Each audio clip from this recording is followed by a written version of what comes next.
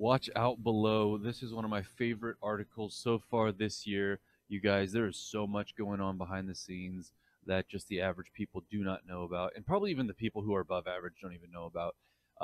Swiss central bank posts biggest loss in its 116-year history, accounting for 18% of the Swiss GDP was lost last year.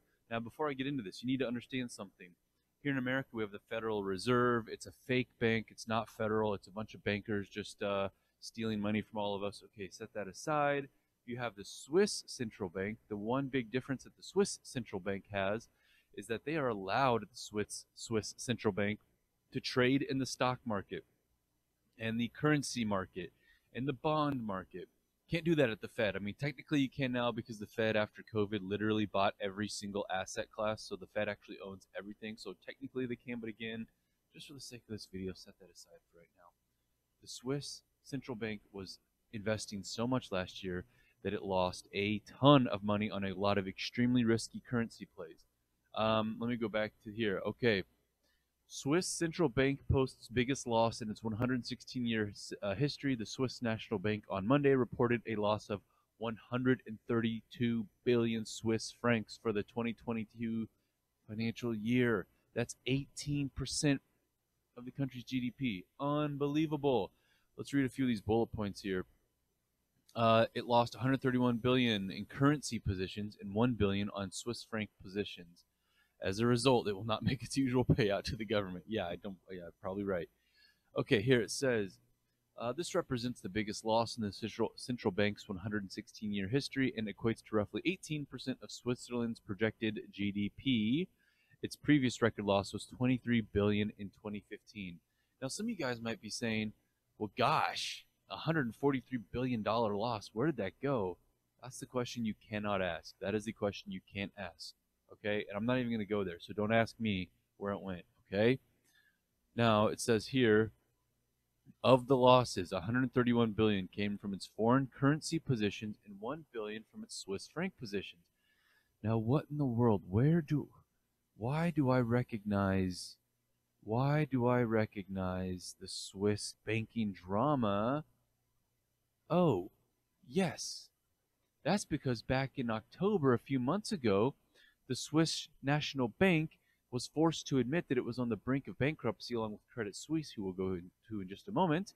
Swiss National Bank makes another large draw on the Fed swap line. That's right, my friends. You, the taxpayers, took on all of the risk of the Swiss citizens, and for that they thank you. They will not have enough money to mail Toblerone to us this year, however, because they lost $140 billion. That is right. Last October, when the Swiss National Bank was losing money left and right, the Federal Reserve opened up a currency swap line and said, hey, here's some dollars, give us those francs.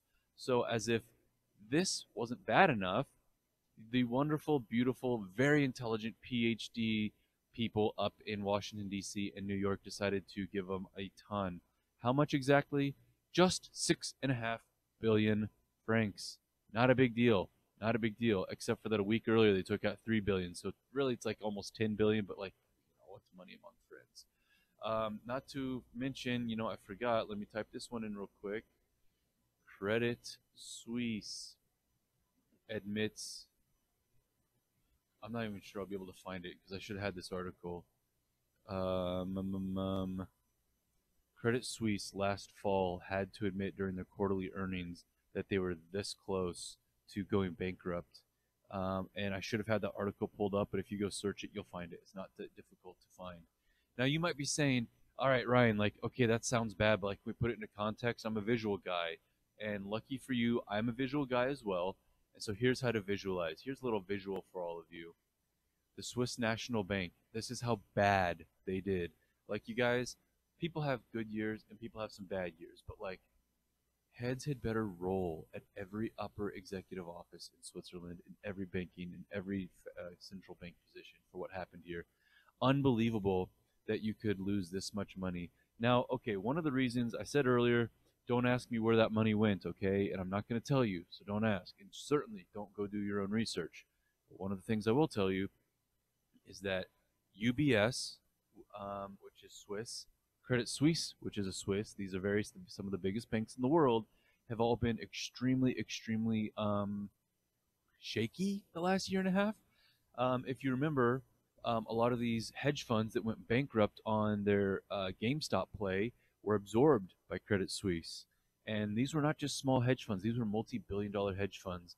And Credit Suisse, for some stupid reason, bought them and absorbed all of their toxic assets. So, I don't know why they would do that. Don't ask me. But the same people that decided to acquire those hedge funds somehow lost all that money. So, don't ask me. That's what I said.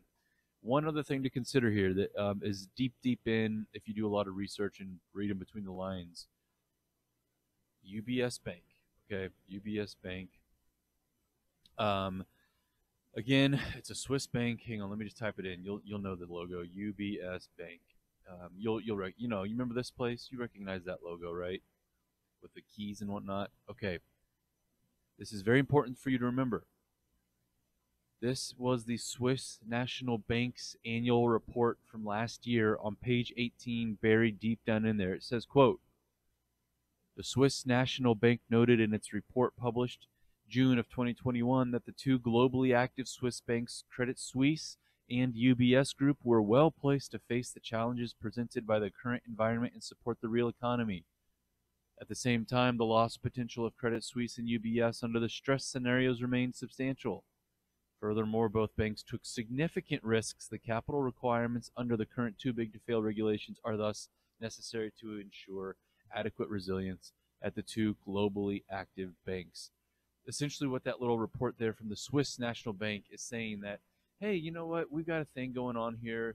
You guys leave us alone. Come here if you want to hide money, but we know what we're doing. We're good at risk on, risk off. We're really good with long and short strategies. But we even though we're failing stress tests of too big to fail, these are two banks that know how to take very risky strategies. Well, you guys, people talk about the Swiss bank and the UBS and the Credit Suisse as being the next Lehman Brothers moment. If you remember, Lehman Brothers is what kicked off the 2008 crash. I don't know if that's what's going to happen. All I know is I've done a couple of videos on this with you. Those of you clients that I talk to on the phone regularly, we've talked about this article. It's just, it keeps building. It keeps getting better and better. And truly, at some point, not to be corny, but there will be a straw that breaks the Toblerone's back. And at what point will it happen?